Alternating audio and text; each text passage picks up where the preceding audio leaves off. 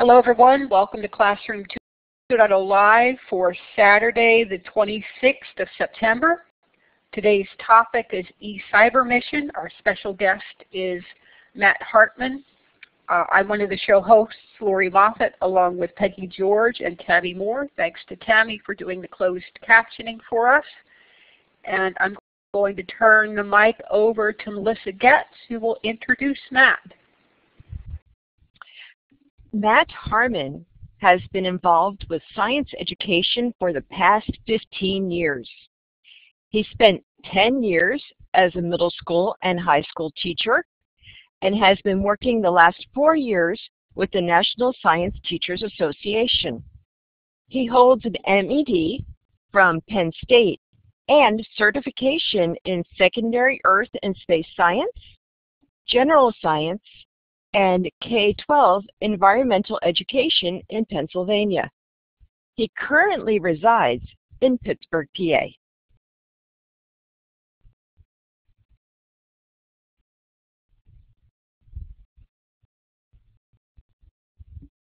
Please go ahead. Well, hello everybody. Thank you so much for joining us today, and thank you to Classroom 2.0 for having me here as well to talk about eCyberMission. So the first thing we're going to do here is answer the newbie question, which is, what is eCyberMission and why was it created? What it is, I'm going to go into great depth about. Obviously, that's kind of what our entire session here is going to be about. But just in a nutshell, it is a STEM competition for students in grades 6, 7, 8, and 9, sponsored by the U.S. Army and administered by the National Science Teachers Association. And it was created by the U.S. Army to let students, or to expose students to scientific research methods and engineering principles in an interactive, hands-on way, and enables them to compete for recognition, scholarships, awards, and because the U.S. Army considers STEM education to be a national security issue, they hope to encourage American students to study and pursue STEM fields. So that is essentially the reason why it was created. And as far as what it is, we will get into more depth about that as we start off here.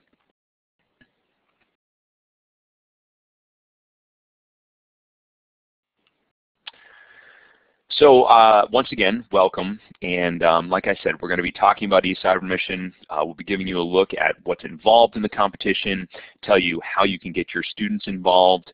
We'll be talking about what you can do with eCyberMission resources even if you are not a 6 through 8 teacher, even if you are not a science teacher, and even if you are not based in the U.S., if you don't have students who are U.S. citizens, you'll still be able to use a lot of the resources that we have available, even if you won't be able to participate in the competition directly. We'll look at some tips for some of the parts of the competition and make sure that you have everything that you would need if you do have students that you want to get involved and you'd like to see them succeed. We're going to begin by putting eCyberMission into some context by telling you a little bit about the Army Educational Outreach Program. And actually, let me just show you the agenda here. We'll talk a little bit about the AEOP Cooperative Agreement. I'll explain what that means in a second. We'll give you an overview of eCyberMission, how the competition works, resources that teams can use.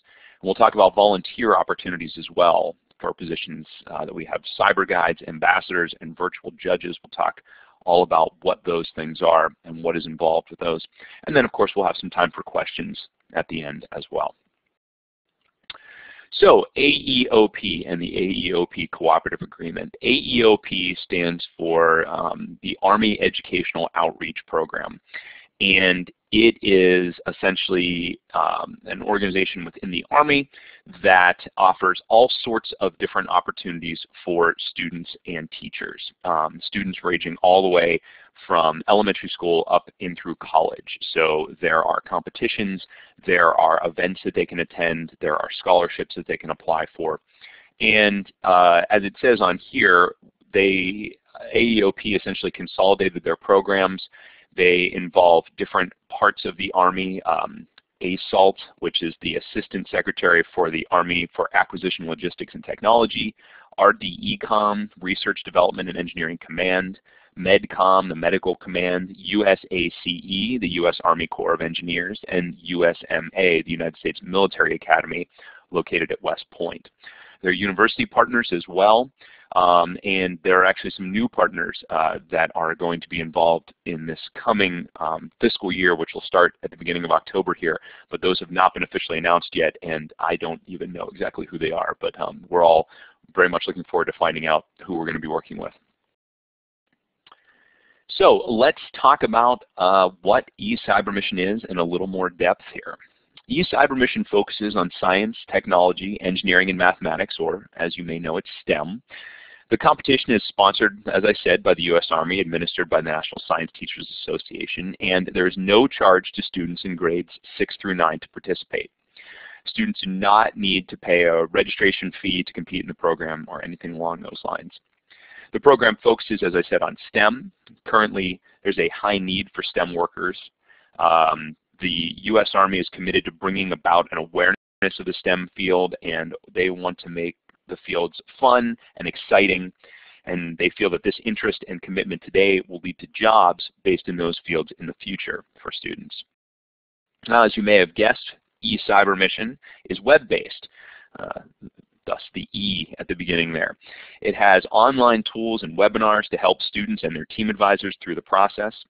All the submissions are also done via electronic means. So you can think of it kind of as a virtual science fair where only the judges are seeing the team's submissions. And of course, there are rewards.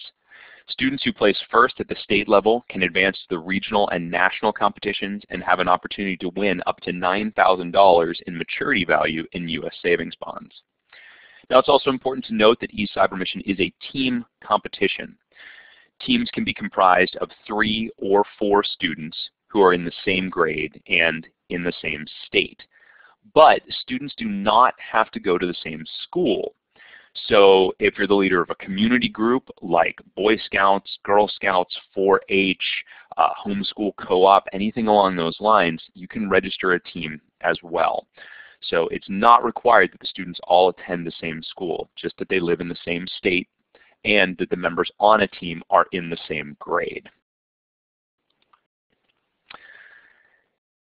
So looking at the prizes that we have available, as we said here, there are not cash prizes, but rather savings bond prizes. Each state winner in each grade receives $1,000 in U.S. savings bonds, $500 if they're in second place. And this is, again, maturity value. Each member of a regional finalist team will get another $1,000 in U.S. savings bonds.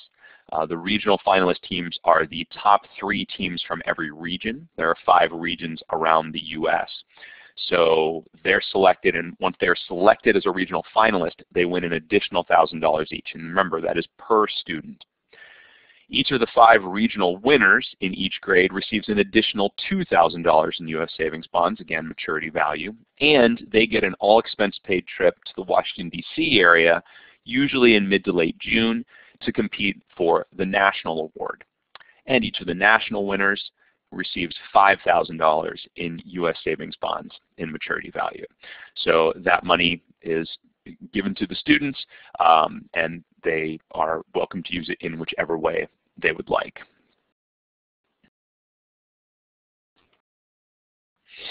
I'm sorry, I'm going to go back one quick second to let you know that since 2002, the U.S. Army has awarded more than $9 million in U.S. savings bonds to students.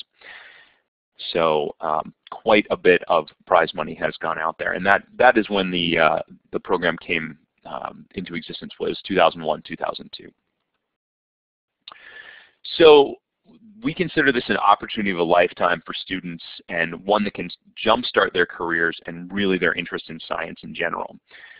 There were only 30 exhibits at the White House Science Fair this year, and eCyberMission was one of them. Now, as you know, President Obama has spearheaded a charge to increase students' interest and participation in STEM education, and eCyberMission is proud to follow that same mission. While not all eCyberMission participants or even all of the winners will get to meet the President, the competition does open doors and shows students the many opportunities that are out there for them. Lisa Jackson, who was the head of the Environmental Protection Agency, sought out an eCyberMission team at the White House Science Fair in 2012 because of their interest in the environment and her interest in minorities. One of the teams that went to that science fair was Hispanic. They had learned to speak English in middle school, and she provided them with opportunities in state EPA offices. Now, the opportunities that the students receive after being part of eCyberMission gives them confidence to go on and do things that they may not thought were possible before. Again, I do want to point out that not every winning team gets to go to the White House or be part of the White House Science Fair, but there are teams that are selected from time to time based on the decision of the White House. When a team participates in eCyberMission, they must submit a mission folder. The mission folder is our online submission tool. Think of it as a very robust lab report. These are the questions that the students are answering about the work that they have done in their project. It's divided into three main sections: team collaboration, use of engineering design process, or the use of scientific inquiry, and the benefit to the community. So the students are actually choosing to either take a scientific path or an engineering path in order to solve a community-based problem. Now, the team collaboration section is a chance for the team to discuss how they work together, the organization of their group, specific tasks that they each performed. The benefit to the community section allows the team members to explain exactly how their experiment benefits the community. Both of these sections are extremely important for the mission folder. You can see from the scoring breakdown here on this little pie chart, they're worth significant points. But most of the points from the mission folder come from the application of scientific inquiry using scientific practices or the application of the engineering design process section. So let's take a look at how the competition will work here. First of all, the students need to form teams. Teams, as I mentioned before, are 3 or 4 students. Can't be less than 3, can't be more than 4. Those students, again, have to be in the same grade and have to live in the same state.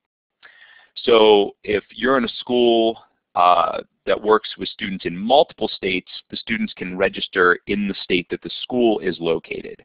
But each team must be made up of students that, again, are in the same grade due to the way that the projects are judged and the prizes are awarded.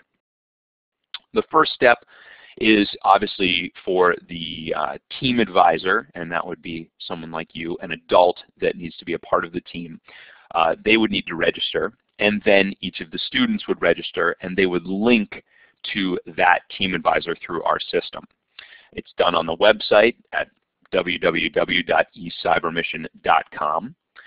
And if you need help with that, you can always contact Mission Control. That's our help desk, our help system. We'll have a email address here for you. It's just missioncontrol@eCyberMission.com. We'll have that up here a little bit later for you. And there's also a phone number that you can call Monday through Friday. So once the students are registered, they then choose a problem that they want to try to solve in their community. Our goal is to get all kids to see STEM as more than just building a robot or building a bridge or putting on a lab coat. As we mentioned earlier, students are going to pick a topic that is a problem that affects their community, something that's meaningful to them. So they're dealing with real-world problems and finding solutions to those problems. It's important to note, though, that no testing on vertebrates can be done as part of the eCyberMission competition without the approval of an institutional review board, or an IRB as they are known. This is a group that can certify that the testing that's being done will not cause harm. If an external IRB isn't available to you, you can actually set up your own IRB at your school, and we have documentation that can help with that.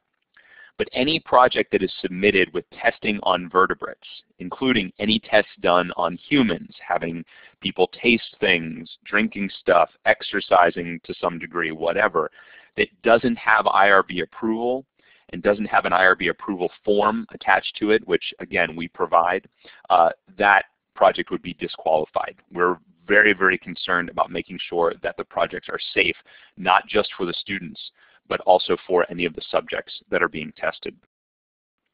Now, when students are identifying the problem that they wish to address, they will then categorize that problem into a set of what we call mission challenges. Mission challenges are the possible categories into which students' scientific investigation or engineering design must fall.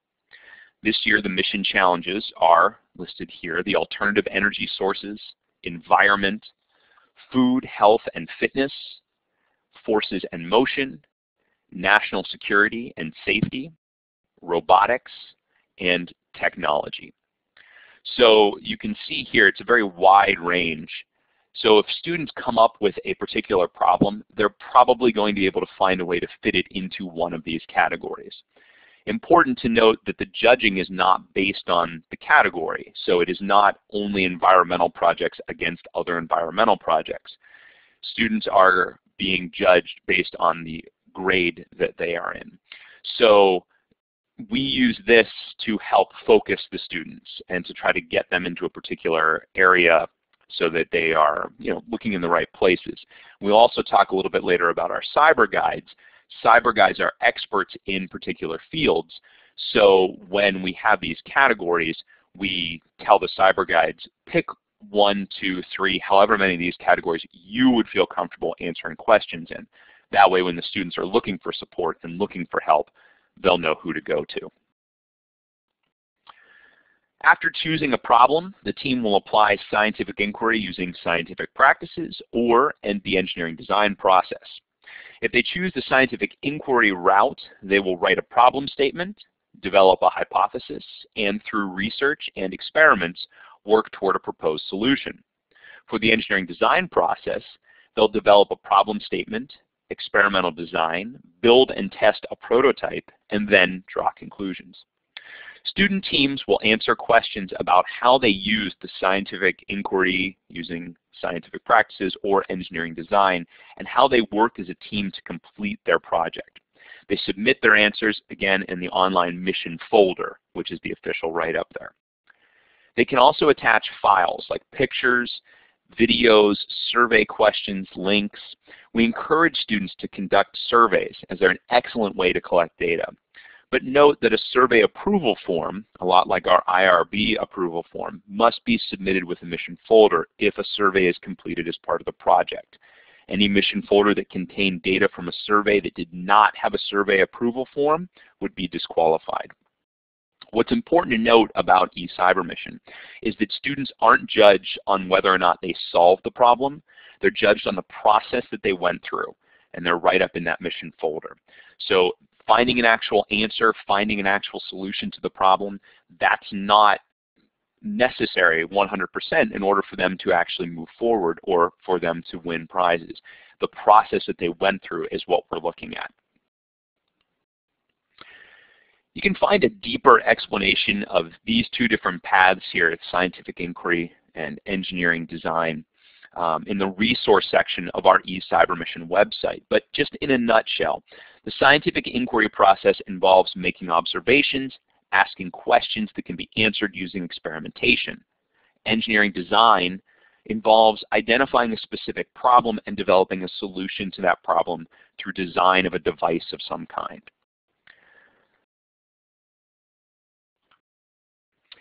Let's take a look here at the timeline, general timeline for eCyberMission. Now, as you can see from the timeline here, virtual judging begins in March.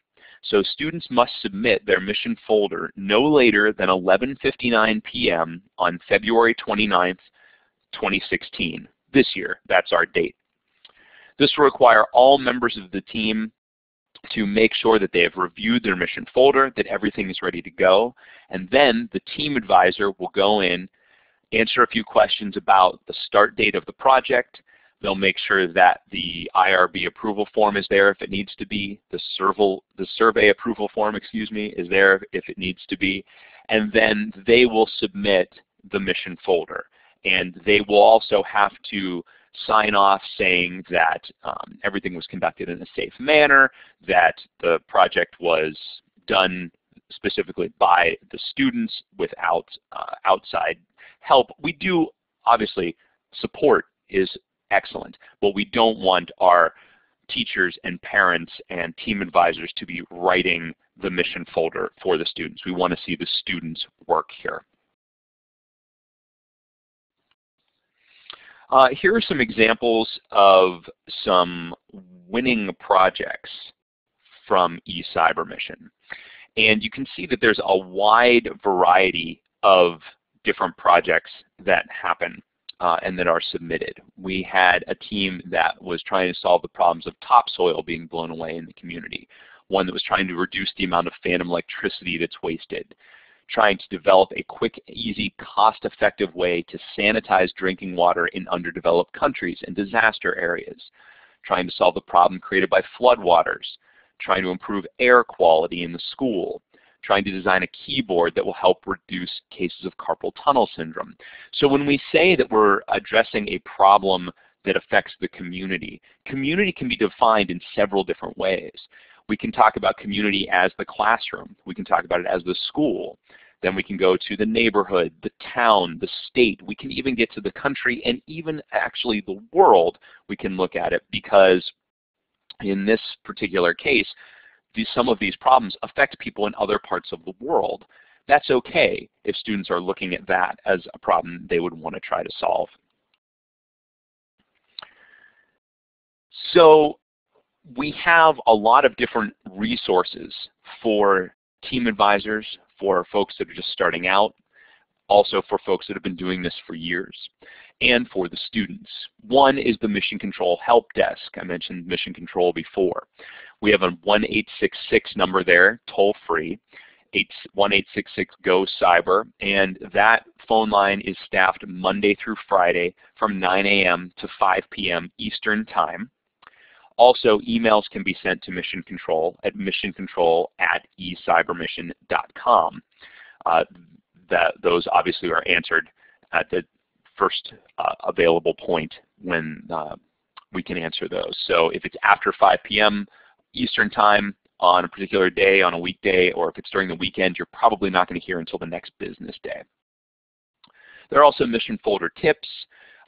We have worksheets and tools that will help students online. We have virtual lessons for if you are having these students do work outside of class and you don't have time to go through a particular part of, you know, how should you write a problem statement or how should you come up with a hypothesis.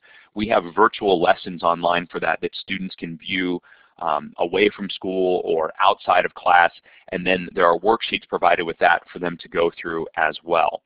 So we have all sorts of different lesson plans available and timelines and rubrics for you to use so that you can go through and grade these projects exactly the same way that the judges will be going through and scoring points. We talked about the Mission Control Helpline. We can also connect the students to cyber guides. These are subject matter experts that will help answer questions about projects, about experimental processes. And the experts are volunteers that are cleared through military background checks, and they are dedicated to science, technology, engineering, and mathematics. So these are experts that students can access through our website, through our chat forums, and also through specific chat rooms, Team Talk, that we use in there as well. And eCyberMission, of course, wouldn't be a very good online competition if it wasn't involved in social media of some way. And of course we are. We have a Facebook page, Twitter accounts, there's YouTube, SchoolTube, Flickr. You can add us if you'd like to be our friend or like us or anything along those lines. And we use these networks to present our users daily with blog articles and posts, and we have teams posting on there about what they're working on and what they're doing, and they put photos up. So it's a great way for people outside of the competition to see what is going on with eCyberMission and how all of it works.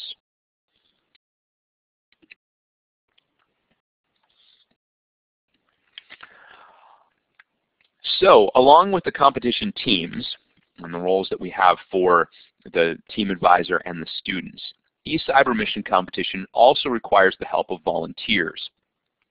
There are 4 different volunteer roles in the competition.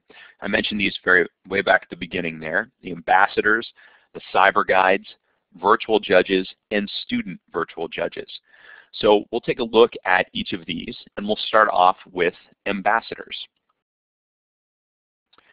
An objective of eCyberMission as a nationwide competition is to achieve participation from every state and territory in the country. As frontline volunteers, the primary task for ambassadors is to promote the competition through outreach and marketing efforts. The ambassador role includes promoting eCyberMission to teachers, parents, schools, and this includes Department of Defense educational activity schools, which are not located in the U.S. but are on military bases throughout the world, and other interested individuals or organizations across the nation. To stimulate interest and motivate students to participate in the competition, to promote eCyberMission at key conferences and meetings, to promote eCyberMission volunteer opportunities within their community and workplaces, to communicate the Army's vision to give back to the youth of America, to report on all outreach efforts conducted with all audiences, and encourage other individuals to become eCyberMission volunteers. As with all of the volunteer roles, the first step in becoming an ambassador will be to head over to the eCyberMission.com website. That's where you can register to become an ambassador, or really any of the volunteer roles, or students can register, or team advisors can register. And it's also where you will interface with the program once you are registered. Once you log in after your registration, you'll find information about your role, your responsibilities, and all of the tools at your disposal. As an ambassador, you'll be able to assign yourself specific schools, school districts, and community organizations that you will reach out to this year.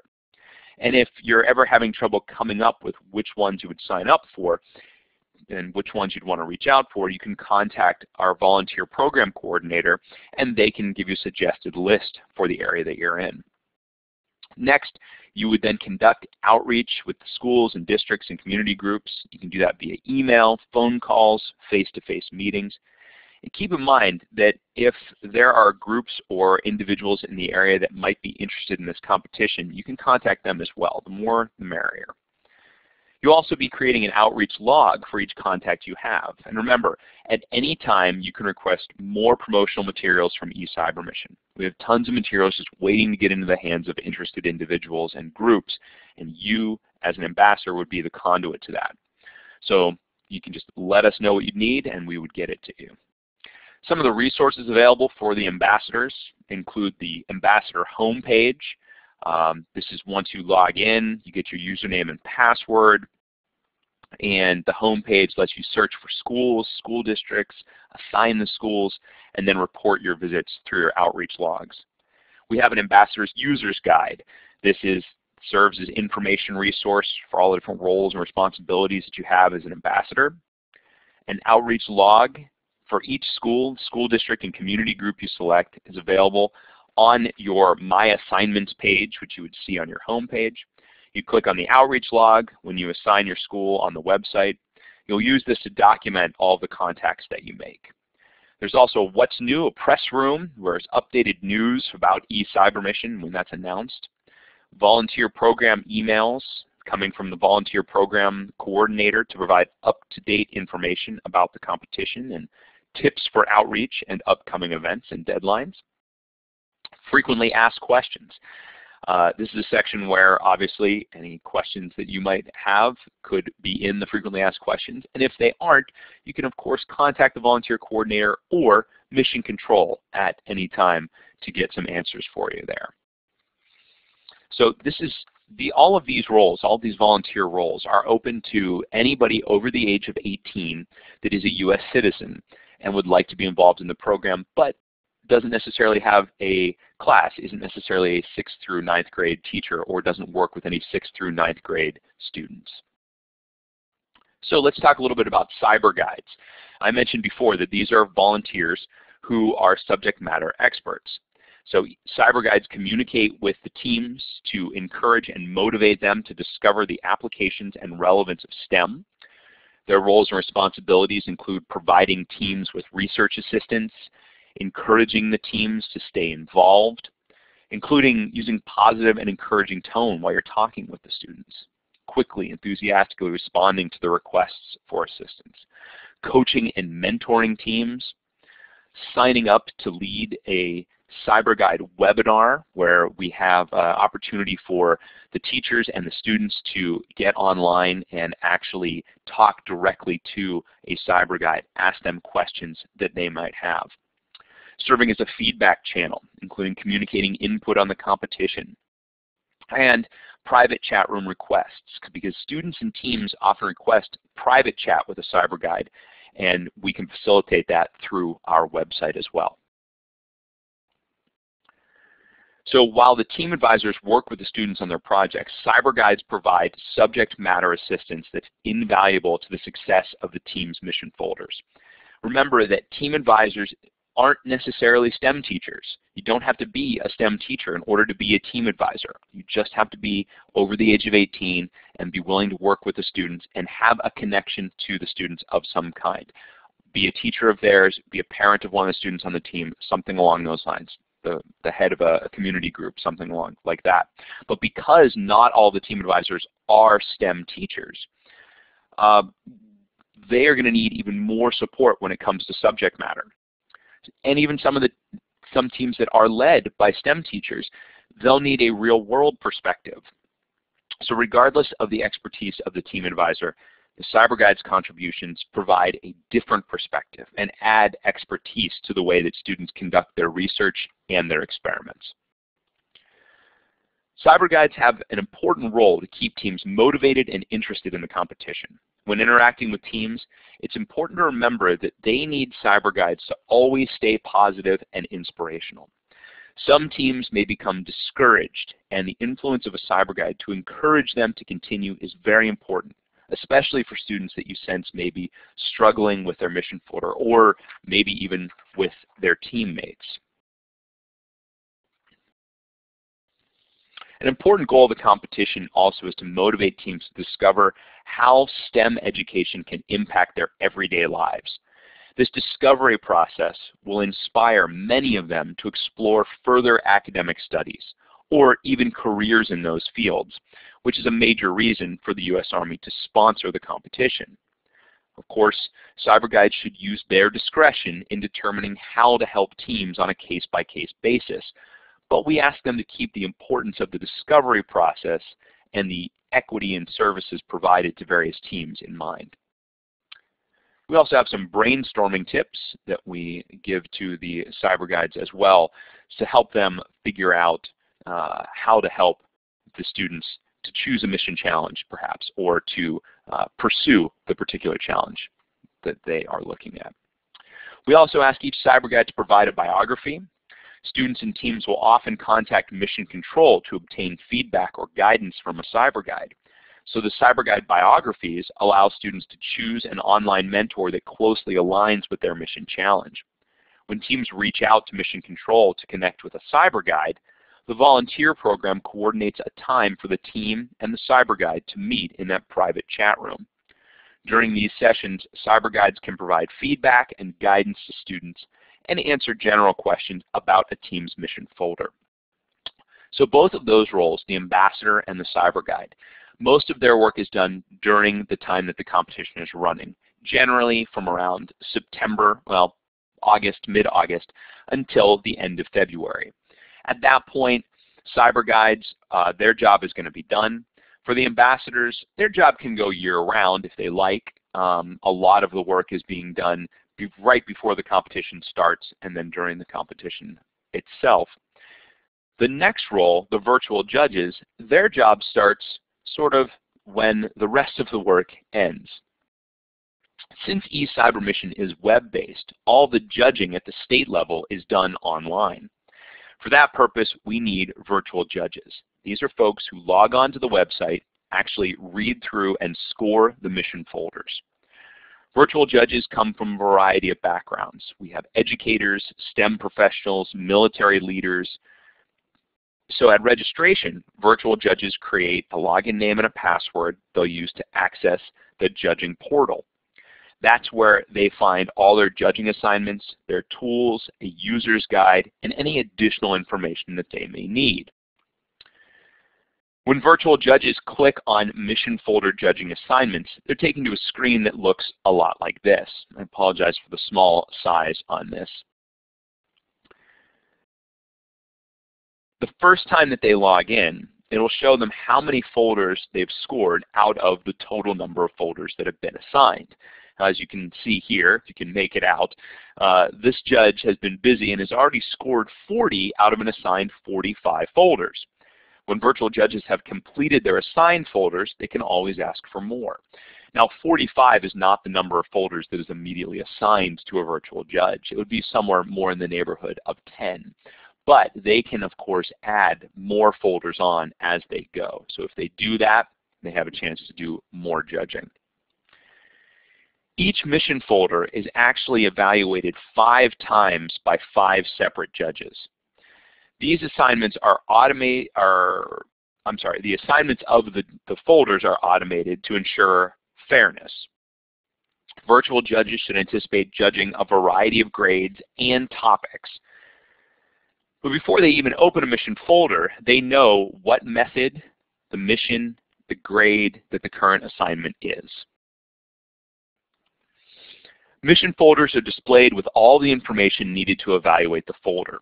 Each section of the mission folder appears with the original questions, as well as the team's response and any supporting documents that they may have included, like in this example here where the team attached a chart and a graph. There's also the judging criteria and a point scale for reference on each question. Judges may save scores at any time and return to them as they evaluate a mission folder. Virtual judges are able to log in at any time of day from any computer during the judging period to judge, which makes this sort of a great opportunity for volunteers that have a more flexible schedule or maybe a more rigid schedule. You don't need to be doing this during the day. You can do it when you get home at night, or you can do it on the weekends, or you can do it in the morning right before classes start or anything like that. The eCyberMission Virtual Judge website offers many additional tools that allow the user to track and measure their progress during judging. One such tool allows judges to review the folders that they have completed, as well as the scores that they've given them for comparative measures. There are many tools in the virtual judging portal. The mission folder judging assignments are what I just went over. There are also the discussion forum, a place where you can chat with other virtual judges about their experiences. The Virtual Judges User Guide, which is an official guide to being an eCyberMission virtual judge. Mission Minutes, which is a monthly volunteer newsletter. Scoring Help, tips on how to score mission folders and help improve the ability of a judge to come to an accurate score. And of course, frequently asked questions. We recognize that some of the best virtual judges out there are those in the classroom right now. That is why we offer a student virtual judge program for college students who wish to volunteer as a virtual judge. Students have their own judging portal with specialized tools to meet their busy academic schedules. eCyberMission Virtual Judging is a great way for STEM college students and pre-service teachers to engage in a critical examination of the scientific and engineering principles and apply them to a real-life application. Providing positive feedback to the eCyberMission competition teams also allows the opportunity for student virtual judges to draw on their own experiences. And again, the flexibility of the virtual judging program makes it a great opportunity for honor students, fraternities, sororities, or any student looking to gain professional experience to start a resume.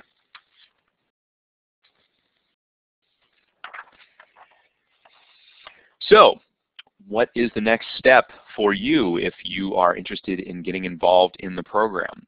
Well, first thing you would want to do is head over to www.eCyberMission.com, and that's where you can obviously access all of the resources that we have.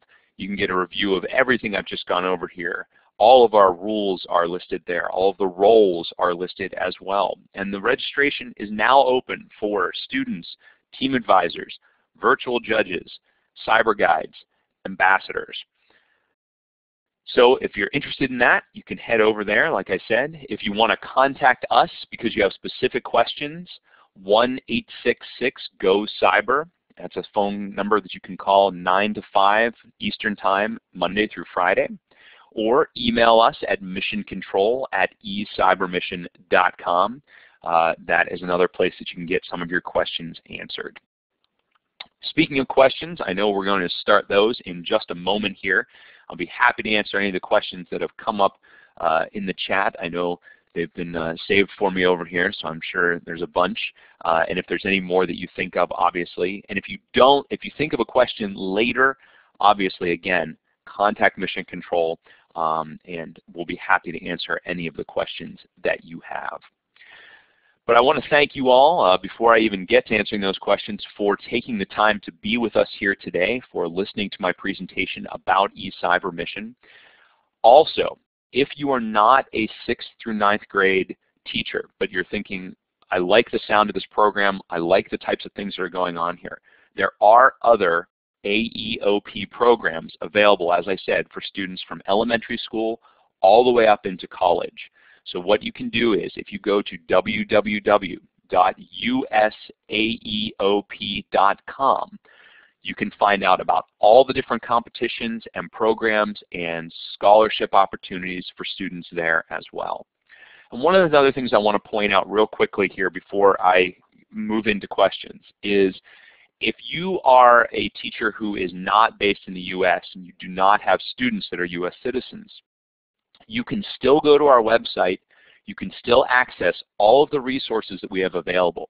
So while you will not be able to participate in a competition and compete for the prize money, what you will be able to do is access all of the resources, the lesson plans, the online lessons, the rubrics.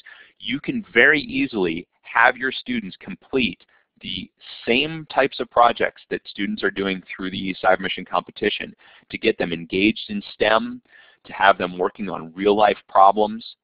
All of the questions are available that are in the mission folder. Everything is there for you. So while you can't participate and can't compete, you can still access all those resources, and you can still use this same stuff that's being used for this project. So with that being said, I have reached the end of my prepared presentation here. Let's go into the question and answer portion.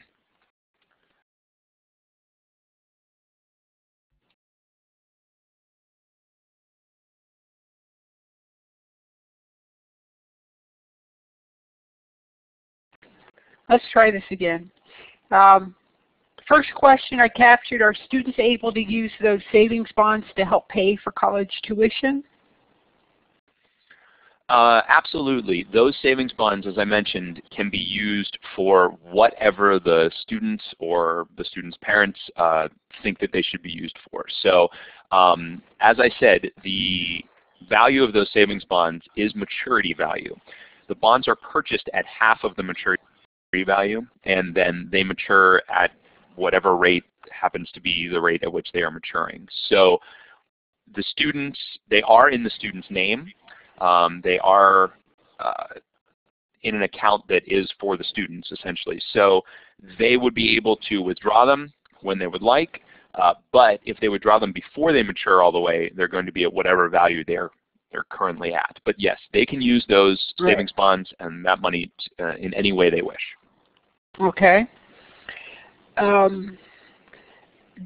the problem have to be an original one for eCyberMission? A problem that hasn't been addressed before? So that's an interesting question, because the general answer is yes, this does need to be an original problem. But we do find that there are teams, we have teams from all over the country doing this. Last year we had over 4,000 teams submit. Are there going to be teams that wind up trying to solve the same problem that other teams did? Of course. Are there going to be teams that tried to solve the same problem that teams did in the past? Yes, obviously. What we do not want are teams that are going in and replicating the exact work of a previous winning team, for instance, or going in and working on a project that they have, or submitting a project rather, that they have been working on longer than just the current competition year. Their projects have to start in April of the previous year or after in order to be eligible for this current competition year. So does it have to be a totally original problem? It should be. Is it always going to be completely original and something that's never been asked or faced before? Probably not, but if it is, we definitely encourage that. Okay. Do schools or teams tend to do this as an after-school time activity or during the school day?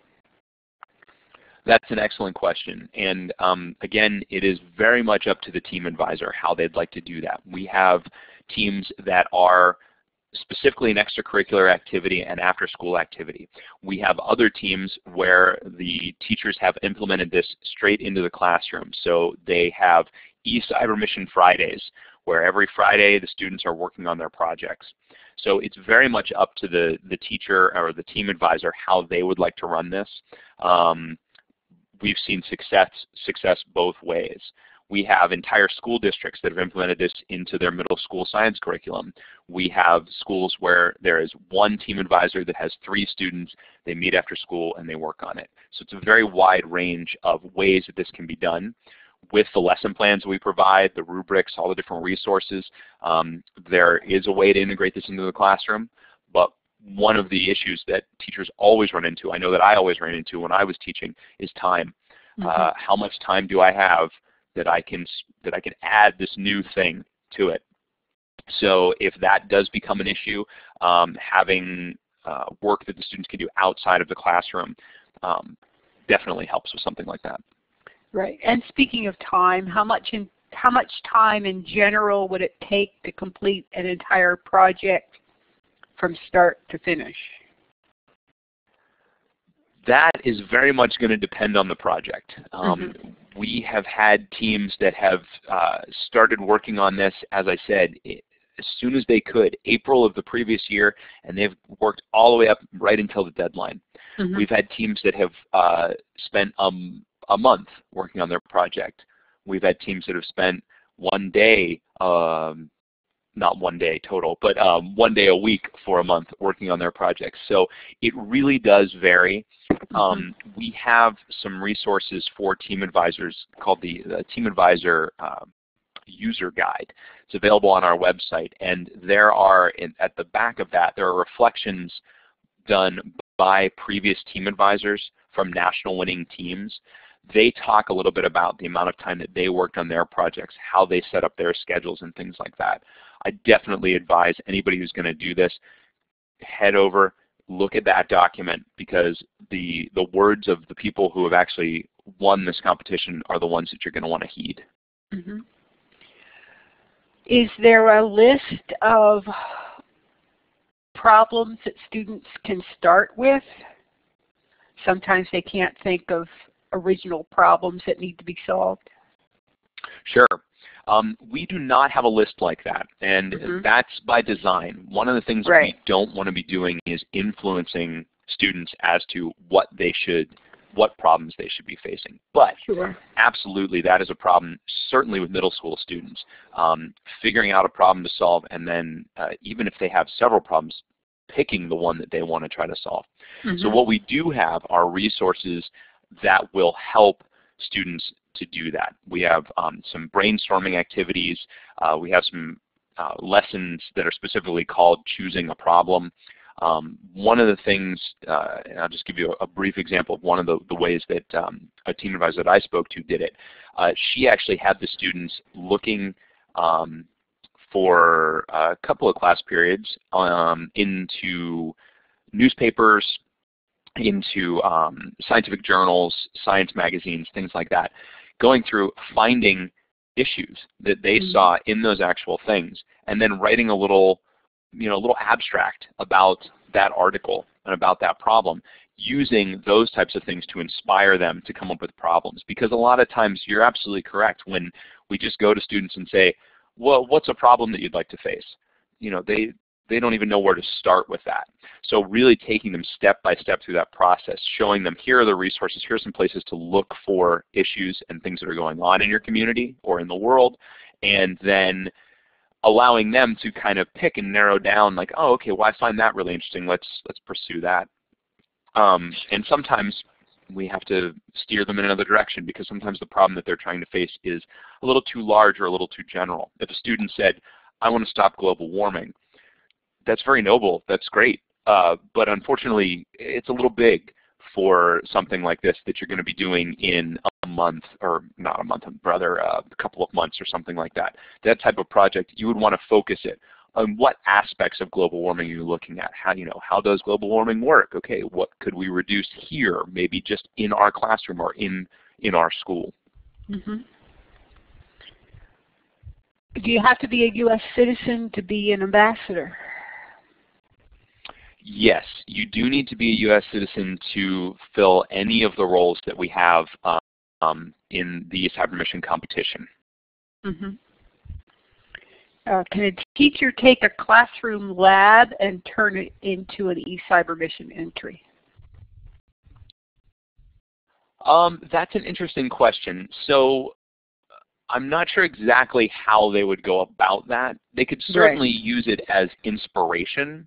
But if a teacher was presenting students with a lab that was step-by-step, what I kind of call like a sort of a cookbook lab, that would not be something that they could submit as a project, because students, part of the competition is developing their own experiments and developing their own procedures. So if something like that already existed, it would be difficult to do. Now, if a teacher had a lab that, let's say, they just presented a particular problem, and then students were developing their own ways of trying to solve that problem or to answer a particular question, that I could see being used for submission to the competition. But keep in mind, you wouldn't want your entire class, if you divided your class into 3 or 4 teams or 5 or 6 teams, to all be submitting the same project, to even all be addressing the same problem probably. You want them to be doing different problems. Sure. All right, Melissa, I'm going to turn the mic over to you, and you can tell us about your virtual judging experience. Thank you. I've been a virtual judge for a couple of years. It was very eye-opening. My background is as a high school science teacher, and when I saw what middle school and freshmen are doing, it blew me away. It is really inspirational to see what middle schoolers are doing, and it's eye-opening to see what needs to be done with teaching of science. Yeah, I recommend, if you have the time, I recommend being a virtual judge. You don't have to, like I said, you don't have to be a grade 6 through 9 teacher to do it. You could be anybody. That's correct, and I'd like to add to that also that if you do think you have any sort of desire to be, if you are a 6 through 9 teacher and you're thinking, oh, this might be something I'd like to do, being a virtual judge will give you a very good idea of the types of projects and the types of problems that students are working on, and the quality of the projects that are being submitted. So you'll be able to see sort of, behind the scenes a little bit on the competition. And I'm sorry, Melissa, you had a question that came in the chat there. Time. That's a good question, and I'm not really sure, because I would do my 10 papers, and then at the end they send you a little email saying, oh, we just have a few more to do, and it gets pretty exciting, and you say, okay, I'll do more. And so because I choose to, I spend more time on it than the minimal number that they've asked you to do. I also tend to really get into it. So where in some places someone might just cursory read through it, I read through things, and oh yeah, once you're comfortable, it does go much faster. But I will read through things and I'll be like, what are they thinking? And so then I will go through and I'll try to figure out, how did they get this information? And I think I may go into the grading process a little bit more then you have to. I tend to get really involved with being a judge. We are not allowed to contact the participants. In fact, we don't even know their names. It's an accident. If anyone's name ever comes through on something, it's only by accident. The only reason I figure out where something happens is because they're literally doing a community issue. I think I read a project where kids were trying to figure out which muscles, not in the body, these are the aquatic animals, muscles in their local bay, why they were overrunning the bay or why they were even there. And it was amazing. It was amazing to read that. Yeah, those muscles. And the fact that they went into and were trying to understand why they were there and how they could be controlled. And that's the only reason I knew where that one was located, because it literally was a community issue. Yeah, we try very hard to make sure that the mission folders are anonymous. So if we see a mission folder that does have names in it, we will try to either take those out or obscure them in some way so that the judges are not aware, just in case they happen to know one of the participants and that would influence them in some way. But just so that you're all aware, the way that the judging works for virtual judging, that's all done, that's the state level. Once the students pass the state level and go to the regional level, they are on, actually they use Blackboard Collaborate to speak with the regional judges. So the regional judges do get to ask them questions about their projects. And then at the national judging, it's a little more like your traditional science fair. If you picture a room with booths set up and the students are there and the judges walk around and speak to them and talk to them. So the students are presenting at the regional judging phase and the national judging phase directly to those judges. But those judges are volunteers that come from the U.S. Army specifically. Well, thanks so much, Matt and Melissa. Those were the questions I was able to gather.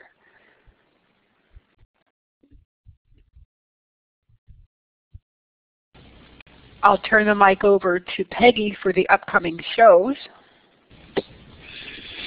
Well, thank you, Matt, and Melissa, too. Very informative, and you've just answered all of our questions, and now we have all of those resources together in the live binder so we can all go back and check again. So I hope that you'll all come back again. Our next show, next weekend, is going to be all about Bunsey, and if you haven't heard about that amazing tool, you're going to want to come and hear from these teachers. The October 10th show will be about Minecraft EDU. And on October 17th, we're going to hear from Jennifer Garcia about digital storytelling with iPads. Really looking forward to that. Then on October 24th, we won't have a show because that's the day of the DEN virtual conference, and that's always amazing, and we always like to go participate in that. So October 31st, though, we have a great featured teacher coming to share with us. Marcy Hebert will be our featured teacher, and she's going to be sharing all about maker spaces. And just a couple of words about Connected Educator Month. It's coming up. It's the entire month of October. So make sure you go to that site, get signed up. It's all free, and there are daily activities going on all month long related to education and being connected educators.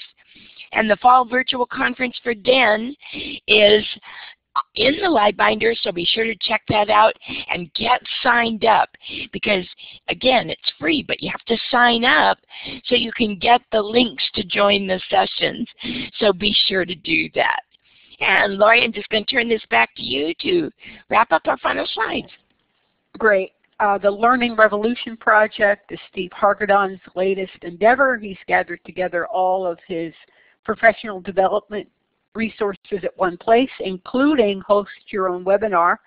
And you can sign up for a Blackboard Collaborate room for an event of your own. As long as you make the session public, the session's free. You can nominate a featured teacher by filling out the form at this site. There's also a tab in the live binder as well for the month. You can nominate yourself as a featured teacher as well. We've got a featured teacher every month. When you exit the session today, the Classroom 2.0 Live survey ought to open. You can take the link in the chat box as well, or the tab in the live binder. So there's 3 places on this slide that get you to the survey. Once you do complete the survey, at the bottom there are 2 fields to request a professional development certificate. The certificate now comes to you with your name pre-printed on it. Please make sure you use a personal email address to request this. School email clients tend to block these certificates from arriving to your email account. There's also a video and audio collection on iTunes U of past shows, and an RSS feed link on the Classroom 2.0 Live site. So there are many ways to get access to previous shows. Special thanks again to Matt Hartman, our special guest today, as well as Melissa Getz, to Steve Hargadon, the founder of Classroom 2.0, Teacher 2.0, Future of Education and the Learning Revolution, to Weebly.com for providing our website, to Blackboard Collaborate for our webinar platform, and to everyone who participated in the show today. Thank you so much for coming.